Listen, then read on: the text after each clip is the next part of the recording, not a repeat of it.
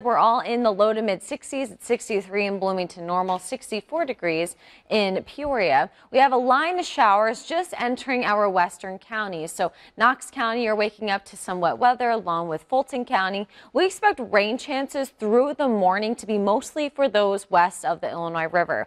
As we get closer to lunchtime, the rain gets closer to the Illinois River and showers will continue to spread east through the afternoon and the evening. So scattered shower activity will be likely throughout the day today, mixing in some pockets of dry time. Then overnight tonight, we also are favored to be more on the drier side. In terms of highs today, we're going to climb into the upper 60s, right about near 70 in spots. This is mostly thanks to a steady breeze from the south that will be gusting at times up to 25 miles per hour, so continuing to drive in the warmer air.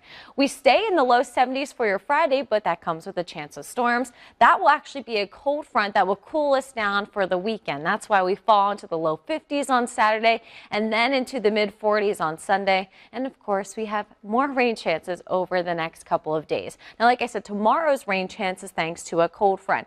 As it approaches, we can't rule out a few showers in the morning, but it looks like most of the rain will come with that cold front. Some scattered showers, some scattered thunderstorms throughout the late morning through the mid to late afternoon tomorrow. So right in the middle of the day. We'll keep shower chances east of the Illinois River through your Friday evening. Then overnight Friday into much of Saturday, we're favored to be dry. But then Saturday evening, we expect another system to work through. Widespread showers will be likely overnight Saturday into your Sunday. Then likely for the second half of Sunday, rain will be lighter, kind of tapering off as the day goes on.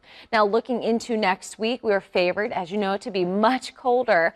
Our lows or highs are going to be into the low 40s. So that means it's going to be a cold Halloween. At least with most of the cooler temperatures, we are favored to be on the drier side of things with a gradual warm up as we head into the end of our work week. However, it's still going to be below average. Now lows as well will be very cold.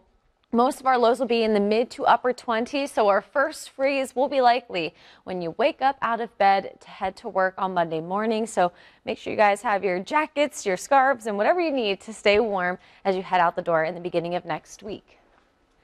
Now, California's Death Valley is the hottest